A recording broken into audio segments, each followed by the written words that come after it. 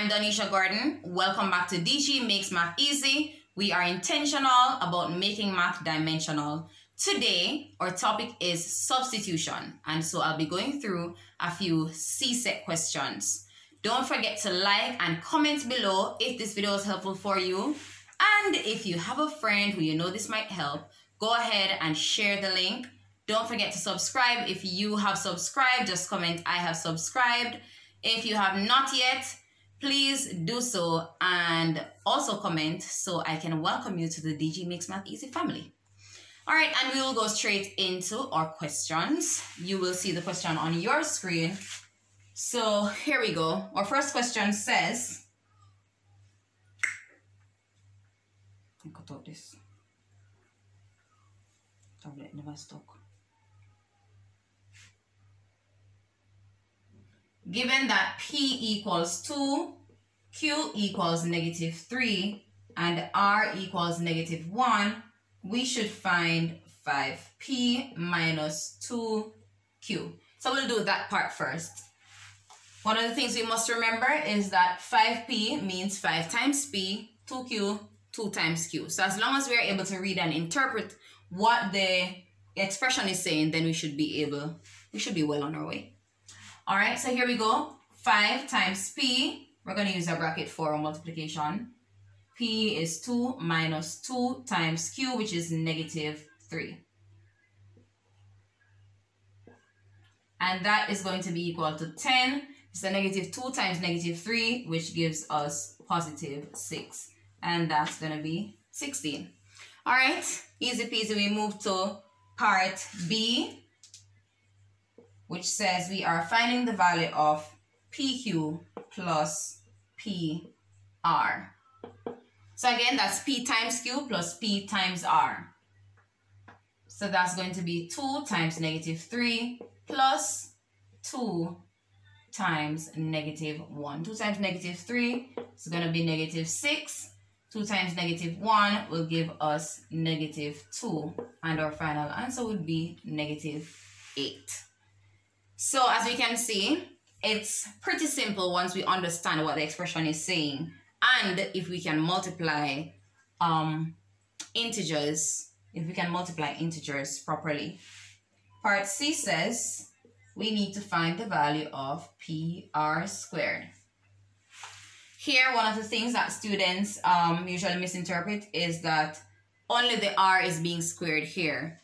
If it is that they wanted you to square P as well, PR would have been in a bracket.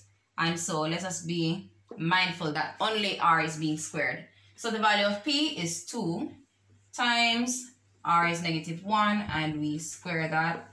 2, so this would be 2 times.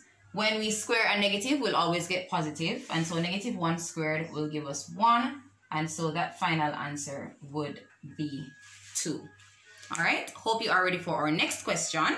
Our second question reads, given that A is equal to 4, B is equal to -2, and C is equal to 3, we're going to find the value of, and this one is fractional now, A squared minus BC.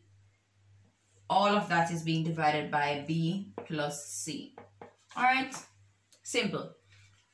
So A squared, that's going to be 4 squared minus B times C, which is -2 times 3. Because I'm going to have 2 signs directly beside each other, we just use the bracket so we can, to separate them. All right, B is going to be -2 plus C is going to be 3. And so we have 4 squared to be 16. We can do all of this at once. So this would have been +2 times 3. A negative times a negative, positive times 3, so that would give us +6. -2 plus 3 would give us 1, and so our answer is 22 divided by 1, which is 22. Done, and so we're going to get our board clean for our third question. And number 3 says, given that M is equal to -3, this one is from June 1997, M equals -3, N equals 2, and P equals -1. And we need to find the value of m times p minus n all squared divided by 3p plus n. All right, and this is going to be negative 3 times p would have been negative 1 minus n, which is 2, and all of that answer. Whatever we get when we simplify this, we will, when we evaluate this rather, we will square it. 3 times negative 1 for our denominator plus negative 3. And that will now give us negative 3. We work out our bracket, negative 3 squared divided by, we start to work on our denominator as well. 3 times negative 1, negative 3. Positive times a negative will give us negative 3 as well. Let's go to this side. So this will be negative 3 times negative 3 squared will be 9 divided by negative 6. And that gives us negative 27 divided by negative 6. A negative divided by another negative will give us positive, and so we can ignore the signs and know that our answer will now be, and we can leave our answer as an improper fraction, but also remember to simplify it. And so when we simplify 27 divided by 6, we will get 9/2.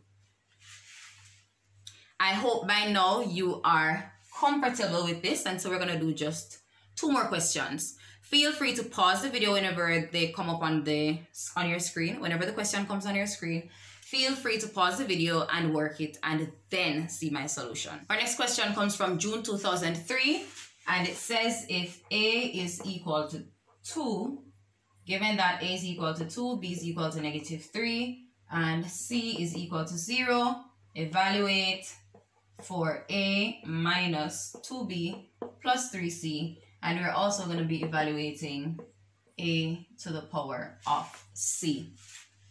Here we go. 4 times A, which is 2, minus 2 times B, which is negative 3, plus 3 times 0. That's pretty much 8, positive 6. 8 plus 6 plus 0. That will give us 14. Quick and simple.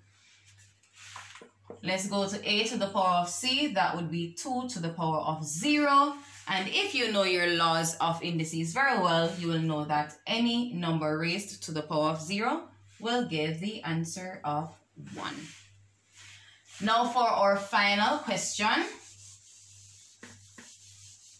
And I hope by now you're getting much better at this.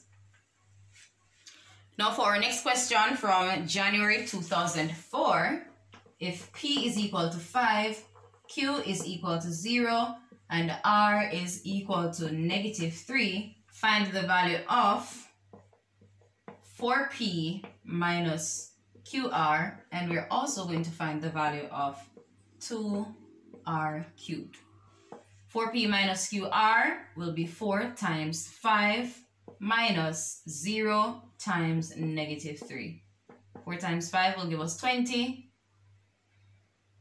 And 0 times another number just gives us 0. So we can leave our answer as 20.